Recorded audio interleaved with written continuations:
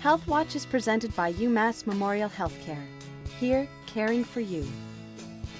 What is urinary reflux? Urinary reflux, also known as vesicoureteral reflux or VUR, is a condition when urine goes backwards from the bladder up through the ureters and to the kidney. Typically, it's just a one-way street. It goes from the kidneys down through the ureters to the bladder. But in 1 to 3% of children, it will move in the opposite direction. What causes VUR? Ordinarily, the ureters enter the bladder in a very specific location. They travel through the bladder wall, and it's this tunnel through the bladder wall that helps to act as a valve to prevent urine from going backwards up to the kidneys. In children with VUR, the ureters enter the bladder in an abnormal location. That tunnel is shorter and the valve works less effectively. Are children born with VUR? Typically, we would say that children are born with vesicoureteral reflux or VUR. Oftentimes, this will naturally resolve on its own as it's being monitored by a pediatric urologist. How might a parent know if their child has VUR? Most typically, a child presents to our clinic with a febrile, that is a fever, and a urinary tract infection. That is the first indicator that they may have vesicoureteral reflux.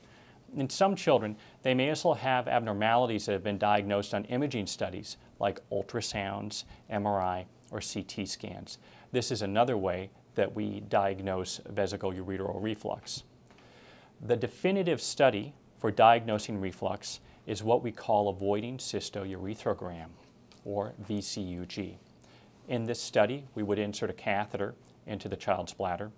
We would fill the bladder up with contrast that shows up on an x-ray, and then we would watch that child void while we look for urine going backwards from the bladder to the kidneys. What are treatment options for VUR? The treatment options are really dependent upon the specifics of the child's situation.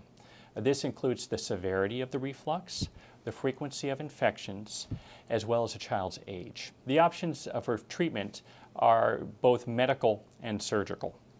Initially, we will often just watch this reflux while we have the child on an antibiotic to prevent infections. Sometimes, for severe enough reflux, we will need to intervene with a surgery to fix this.